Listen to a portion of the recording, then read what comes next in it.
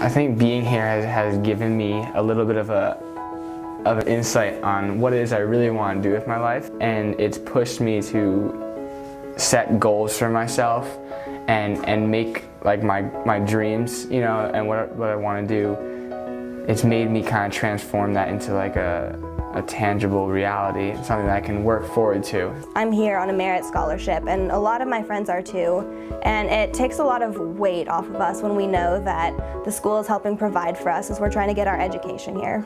The teaching atmosphere is wonderful, and being able to continue on and just get better and bigger is a wonderful thing, and it could add to such an immersive atmosphere already. And just the fact that it's such a small, tight-knit community, I feel like I'm really able to, you know, just go up to a random person and start talking to them and strike up a great conversation, and the next minute, you know, I'm like best friends with them. It's just easy to do on this campus because everyone's super friendly, and I'm just really grateful for the unique, creative, quirky people on this campus.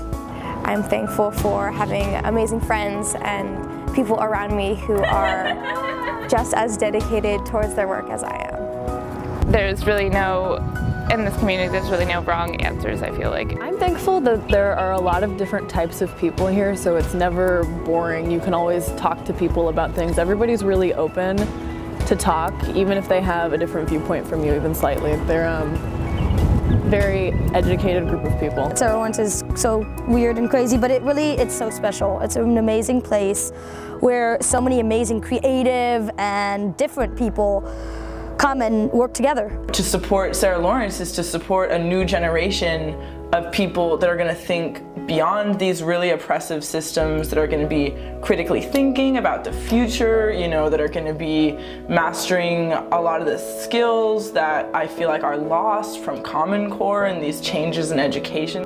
I kind of like where I am right now. It's kind of got like a nice Hogwarts feel.